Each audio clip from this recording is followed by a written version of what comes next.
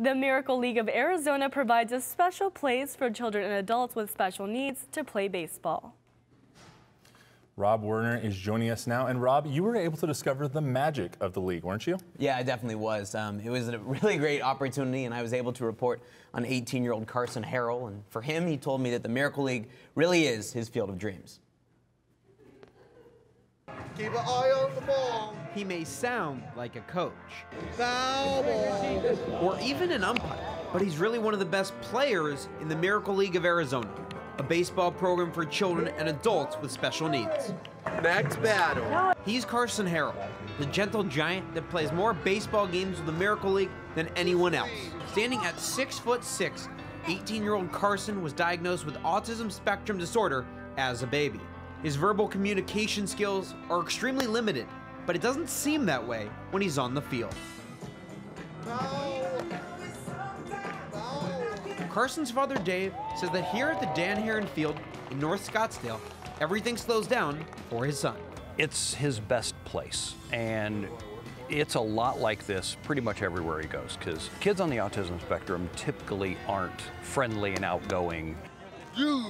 He is the most social autistic kid I've ever met in my life. His communication is limited. He communicates with smiles. And smiles are all Carson has when talking about the Miracle League. Boy, Miracle is my favorite thing. Most Miracle Leaguers play one game a week. A few play twice. Carson, though, sets the record with 3 each week. That's right. And has done so for the last 7 years.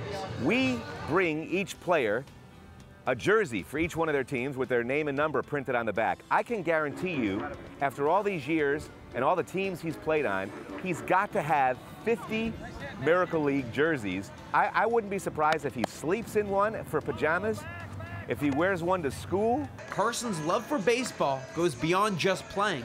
He also hits homers, and lots of them. Without question, Carson has hit more home runs than anybody in Miracle League of Arizona history, has played in more games than anybody in our history. Harrell has a consecutive game streak that rivals Cal Ripken Jr.'s. In fact, last year, he suffered a lower back injury so severe he had to go to the hospital. But on his way to the emergency room, Carson insisted on coming to the Miracle League to play his game first. Still went 3 for 4. Didn't quite have the power or the speed that day that we're used to from Carson, but he got around the bases, took him a while. Most importantly, kept the streak alive. He literally could not bend to get in the car. I had to lean the seat back, recline the seat so he could just pour himself into the car to get here. I call Carson Tigger, like the Winnie the Pooh character, because he's always bouncing. And when he's bouncing, he's happy. And when he's happy, the dude's infectious. Everybody's happy. It's the purest expression of him being happy. He doesn't just play ball. Carson also conducts the national anthem and acts as a leader on his team. But more than all that, being a part of the Miracle League allows Carson to show who he really is, even if he can't vocalize it. Because he can lead through actions, and it isn't always words. You know, usually a leader has to be inspirational. Here it's just infectious. He didn't speak till he was 7. So before he could really speak, everybody thought there really wasn't much going on in there. And now you can see with just the skill level that he has and the ability he has to draw people to him, he has some natural leadership abilities that can be recognized even without the communication.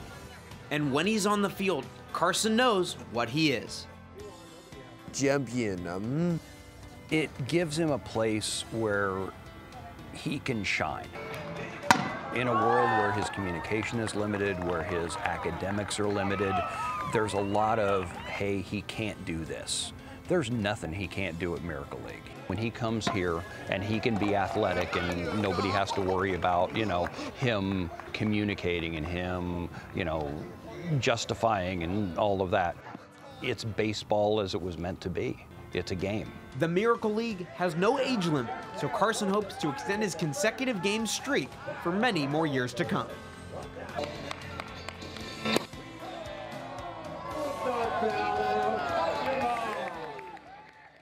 The Miracle League has also given Carson other opportunities within the game he loves.